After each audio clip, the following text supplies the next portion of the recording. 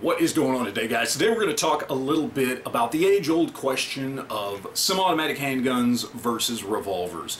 Which is the better option for you? I could sit here right now and give you the pros and cons on both of these two excellent types of defensive tools and make everybody feel good about their own personal preference, their own choice in whatever they've decided to go with, whether it be a revolver or whether it be a semi-automatic handgun as their kind of go-to defensive tool. And I can sit here and point out all the good things about both of them and a couple of the downsides of both of them and talk about how, well, in the end, it just comes down to which one you're more proficient with and which one you trust more for yourself, because any gun is better than no gun. And to be honest, that's all true, but I'm not going to do that because that's pointless. There is a clear winner between the revolver and the semi-automatic pistol. And I'm sorry to anybody whose feelings this hurts. And Yankee, I know you're out there, I know you're watching, but you're wrong. Clearly the winner is the semi-automatic pistol, hands down in every way that matters across the spectrum of gun ownership, from a first-time gun owner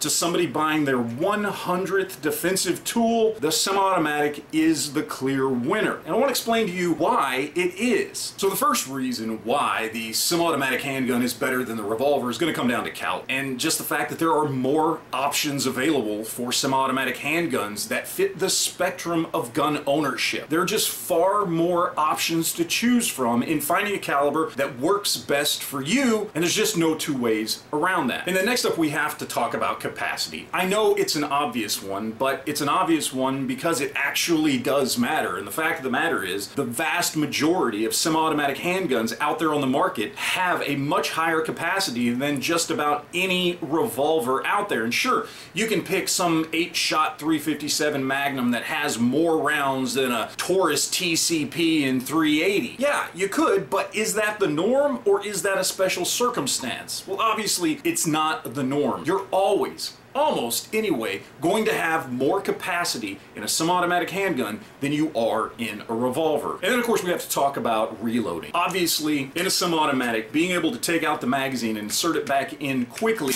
is way faster than anything you can do with a revolver. And I know, I hear all the complaints, but what about speed loaders? Well, that's great if you always have a speed loader on you at all times. And even if you do, that is not a guarantee that you can eject a magazine and place it back in a firearm quicker than you can dump old rounds out of a revolver and then insert a speed loader, release it, and close it. It's just not as fast, and that ability to be able to reload faster consistently across the board without having to have speed loaders on hand is just a better option when it comes to a defensive tool. And then lastly, we've got to talk about availability, because it really does matter. The fact of the matter is, there are just more semi-automatic handguns out there, more brands and companies that produce them in higher quantities, and more models out there. And what that means to you, the person looking for a good defensive tool, is you have more options to choose from. It's easier for you to find something that works well for you specifically in a defensive situation when it comes to semi-automatics than it is for you to find that same level of compatibility with your skills and your proficiency when it comes to revolvers. So what it comes down to is those four categories equate to a better defensive tool, available in more options, to better suit the needs of a variety of gun owners at various stages of gun ownership. Again, whether you're buying your first gun or your 100th gun, it doesn't matter. And of course, I have heard the argument that, well, revolvers were first, and that's true. I mean,